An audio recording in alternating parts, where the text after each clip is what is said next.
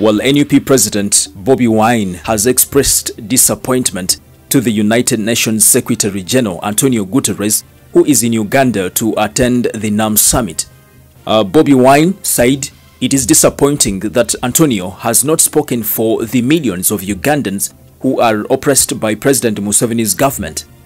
Bobi Wine also asserted that it would have made more sense if he addressed the real issues, that is the human rights violations, the rigging of elections, the military trials of political opponents, and the plunder and humanitarian crisis in the Democratic Republic of Congo. Bobi Wine also questioned him that how can he come all the way and not say anything about these issues.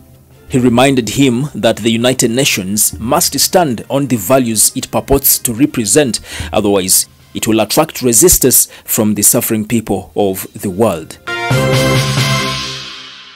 I don't know what you make of this, but that is another update coming in from Bobi Wine's camp. If you have anything on your mind you want us about this one, the comment section is very open for you.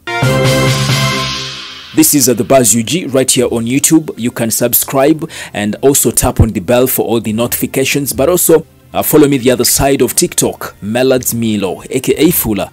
Bye for now. Thank you.